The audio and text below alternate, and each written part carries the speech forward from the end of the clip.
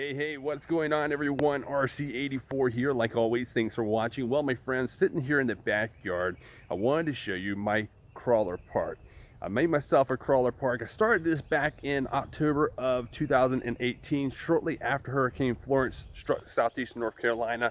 And so the backwoods here had a lot of debris and trees and stuff like that. And I decided that I wanted to clean it up.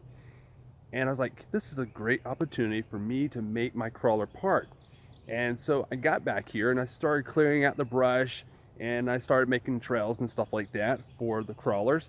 And I came up with my name for the park. I decided to call it WAC, which is Walkabout Creek. Now, if you've ever seen the blockbuster movie Crocodile Dundee, it was a 1984 film starring Paul Hogan. He was a character named Mitch Dundee who was from Australia in a small town called Walkabout Creek. And it's like, you know what?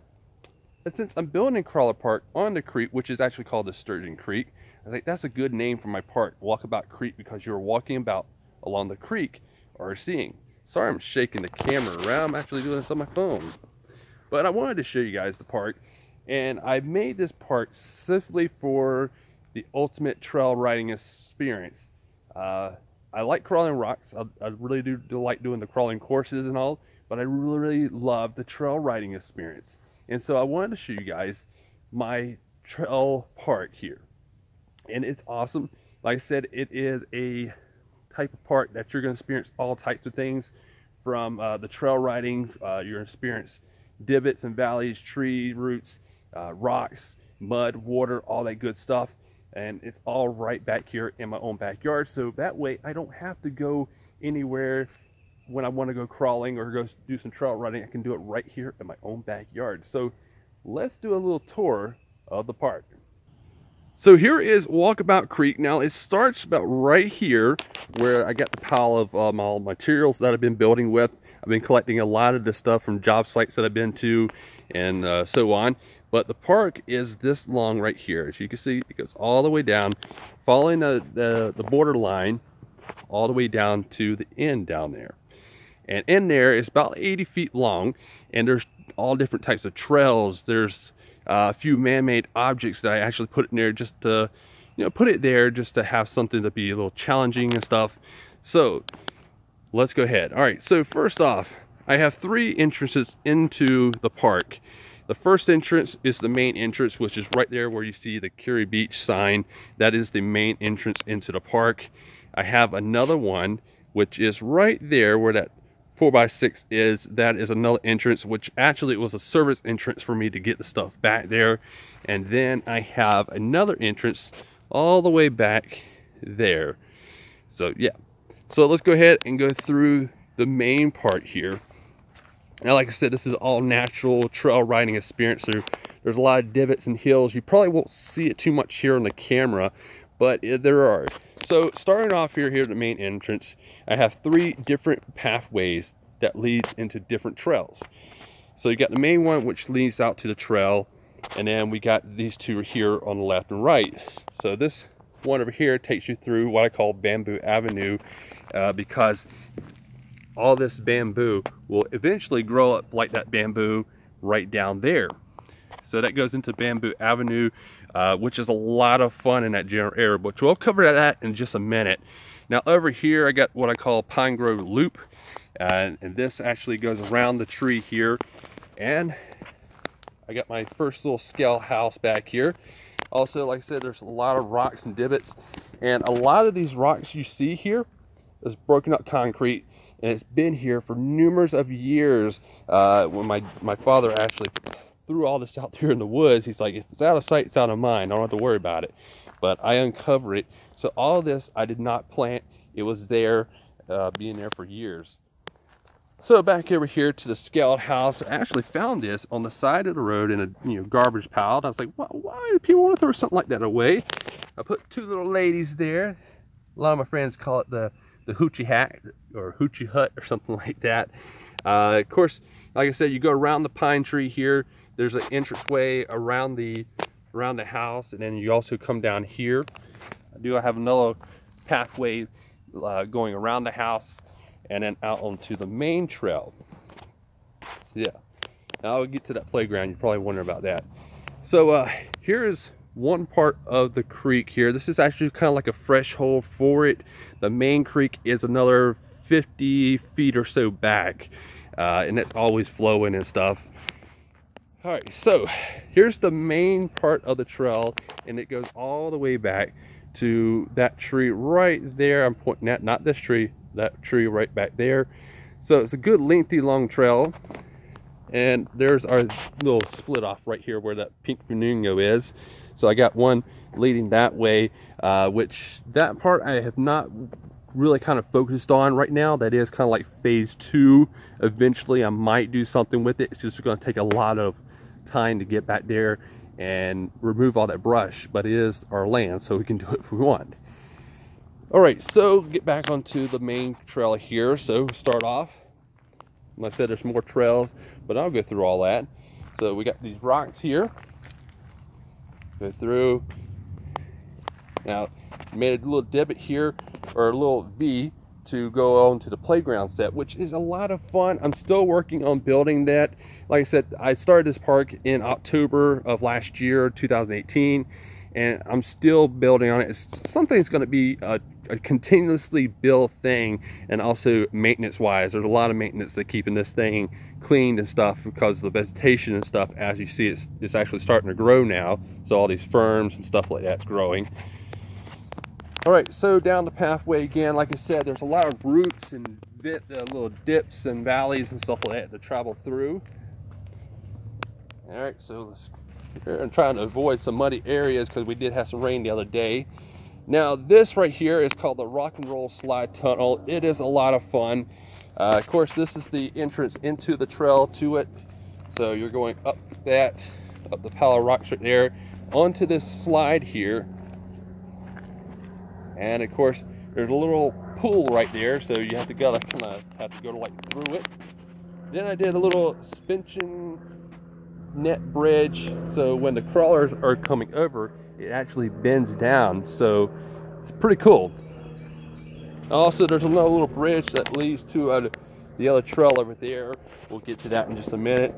But we got this wood pallets here as like a bridge with different obstacles, missing parts of the wood there, just gonna make it a little challenging for not just the 1.5s, but for the 1.9s as well, and 2.2s.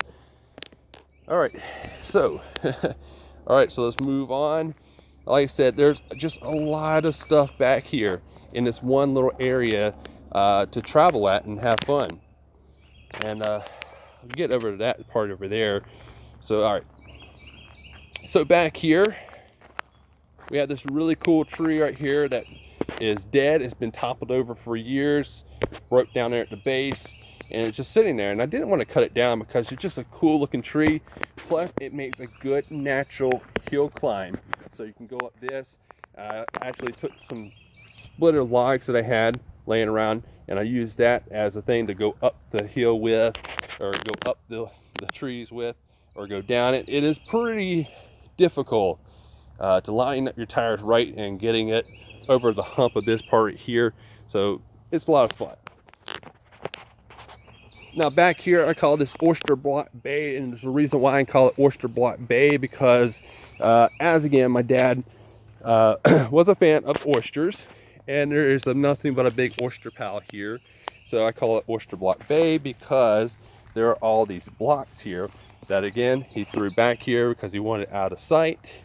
And so all that was just sitting here under years of vegetation and leaves and stuff, but I made some really cool trails out of it. So over here, like I said, it's hard to stay on trail because all my trails are mixing in with other trails, so it makes it more, you're in a small area, but it makes it seem like it's a lot bigger, if that makes sense. All right, so back over here to Oyster Block Bay, a lot of fun. This part right here, I like to call it the gooky part, because this is actually pretty cool because you can crawl up here, and actually your right side of your tires, or if you're going this way, then your left side tires are going to go into this gooky mud, and just crawling up this hill, and it's pretty awesome. Now, I do want to say this right here. the creek here, it doesn't look that deep. You can actually kind of see the bottom there, but this ain't no joke, my friends. This thing is a lot deeper than it looks. So you see this stick right here, the toe stick I have? This is how deep it really is. So that kind of gives you a general idea of how deep this is. So if you step into it, guarantee you are going to you're going to sink. So yeah, look at this. That is crazy, my friends. So yeah, you don't want to step in there. And I've been telling everybody who comes over here to crawl and to do trail running, do not go into the creek. It will tear up your motor a lot. I mean, honestly, really, it'll stop your motor because of how filthy it is. Over there is my trash pile where I've been taking debris at, and I honestly say I've probably in the last few months hauled a good couple, maybe 5 or 6 trailer fulls of debris, and it's all just kind of sitting over here to the side, kind of out of sight, out of mind. Now, it just recently opened up this area last week to give it a little more shade and stuff like that, because that part of that tree is dead, and I don't want to cut any more down from it. So, but yeah, so we got all these little cypress stumps here, which are pretty cool. The large one is right here. This sucker is huge cypress tree. And made some trails, and I'm still working in this general area. I have not done a lot of stuff in that area. So let's go back to the main part over here, talk about this area, because that is a lot of fun. That is my favorite area of all. And then we'll cover this general area again, or cover it. All right, so now we come up here is what I call Evergreen Road, because it's always green no matter what. During the summer, winter, it's always green right here. So we got these pretty cool tall trees. Now, not exactly sure what these trees are called, but they are really awesome. They have very thick root system, so I piled a lot of rocks between the roots to kind of give you something to crawl on, and it works out extremely well. It's a lot of fun. Now, like I said, trails are all over the place, so you're never going to be just in one line. There's always somewhere to go. The tunnel there goes onto the main trail. It's a lot of fun driving in there. Some vehicles can fit, some can't. Okay, so again, more trails to go, so just different pathways through this whole thing. So come around here, we got the Old Man Log Bridge, which is a lot of fun and challenging for, you know, the 1.5 and 1.9s, and it's pretty cool, pretty steady as well. I can stand on this thing without even, you know, remotely braking. But it gives you a good overlay view of the park. So all that. All right, so let's jump down. Okay, so got the trail here. This goes down here and loops around the tree here. Follow, coming around the tree.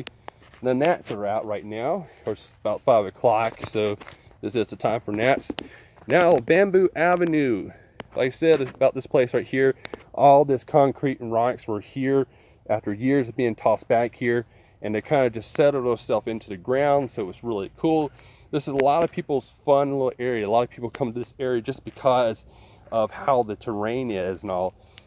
So yeah, so there's the Old Man Log Bridge, and different trails around it, the trees coming this way. So we got this rock area here, a lot of fun. And coming up to another tree with a pile of rocks, a big root system. I'm eventually going to be working on this area sometime, maybe during the winter months when the vegetation dies off. But right now, that's just on a kind of to-do list. Okay, so let's make the way back over to the playground area, talk about that area. All right, so make our way through the trail, run off the trail a little bit. Okay, so the playground. Ended up picking this up for my mom My cousin had it at my mom's house because she used to babysit him a lot, and he's too big for it now, so I was like, well, I'll take it off your hands. This is a lot of fun, actually, and I'm still going to work on this thing a little bit more to make it more funner, I guess. But I call this the speed hill because you got to get a good amount of speed portion to make it up this hill or up the slide and into the tunnel. So it's a lot of fun to do that. Plus, you know, you got different ways to go, and I have to still pile some more rocks in there and stuff, but I got some inside here, a lot of broken up cinder blocks and stuff like that. Then I got this wanky wooden stairway, I guess. Very difficult. Only a handful of trucks has made it up there without using a winch. Other people had to use a winch, but it is a lot of fun. Next one is another slide here, and I really hadn't worked on this slide because it is a taller slide, so it makes it hard to actually get that speed up there, so you have to either use a winch. But I'm going to use something with this as far as maybe putting some grip there or putting some rocks in there and screwing them down, or whatever I can come up with. Now this generator here, I have not come up with a name yet, but it is a cool area. There's the creek right there, and like I said, you go all through these trees. There's piles of rocks everywhere, so a lot of fun.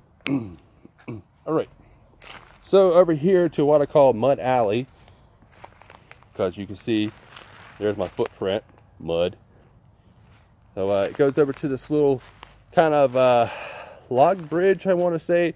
I'm still working on that. I kind of just put it there, but it goes over the water, which is pretty cool. Now the trail here leads around this big, humongous tree. Really big. All the way up there. And it has a really nice root system. Very trail kind of roots just everywhere. And it's all the way around, so I uncovered it, and it looks pretty awesome. So yeah. Alright. So I think that's it, my friends. I think I covered every part of Walkabout Creek. It is a pretty awesome place. I enjoy it. It is my little slice of heaven. So now you saw my park here, right here in my own backyard, which is pretty nice. It's pretty sweet to have your own crawler park right behind your house. So when you want to go crawling, you want to do some trail riding, you don't feel like going anywhere, you can do it right there in your own backyard. And it's awesome to do it. I will want to say that doing this park, it's fun building it, but it's also a headache because of the maintenance on this thing. Every week I have to get out here and trim it. If not, the vegetation kind of takes over this place really quick. So trying to keep up on the maintenance, sometimes I can't. Another issue that I deal with is heavy rain. Tends to flood back here. Not too much, but it tends to do flood a little bit. So that's the only problem I have to worry about is like small amounts of flooding, which makes the park, yeah, it's a little fun, I guess. It makes it a little muddy, dirty. So yeah. But, you know, like I said, it's my little place of where I can go crawling when I want to, or trail ride whenever I want to. I don't really have to go anywhere and get out the sun. It's blinding me because it is sun setting. It's 5 o'clock or so at the time of this filming this video. But man, I put a lot of time and work into this place since October of last year. I'll actually show you a picture of what the park looked like before I even touched it, you know, when the hurricane. So here's a picture of what it looked like in my backyard. As you can see, pretty flooded back there. I want to say that the park, or back here in the backyard, was probably a good 8 feet underwater or so, somewhere in that general area. It was pretty high. I'm not exactly sure on how high, but I want to say around 6, 7, 8 feet high back here, and pretty brutal. So, but yeah, that's the only thing I have to really worry about. And I really like it. You know, I see other people have their own crawler parks, and they have some pretty awesome ones. My buddy Drew has an awesome course at his house well thought out, well planned. It is just an awesome park, a lot of fun. But yeah, but this is my little slice of heaven, and it's just a fun area. And I'm lucky to have something where I can actually build at, because not a lot of us can build at our houses, because maybe you have a the homeowners association, I think it was the HOA or whatever. You can't build anything, but I can do it here in the backyard, and it's really nice. I enjoy having this. It's just a lot of time, a lot of maintenance doing this thing, but after all, at the end of it, is very much worth it. Yeah, I'm sorry I'm not looking exactly at the camera, because I really don't know where to look at it on my phone, because I'm doing the reverse mode. Yeah. So, get back into the sun. The sun. All right. So yeah, and of course that is all my building material, rocks and stuff like that, wood. All right, my friends. So thank you for watching the tour of Walkabout Creek RC Park here in my own backyard. Thanks for watching, guys, and I will see y'all later.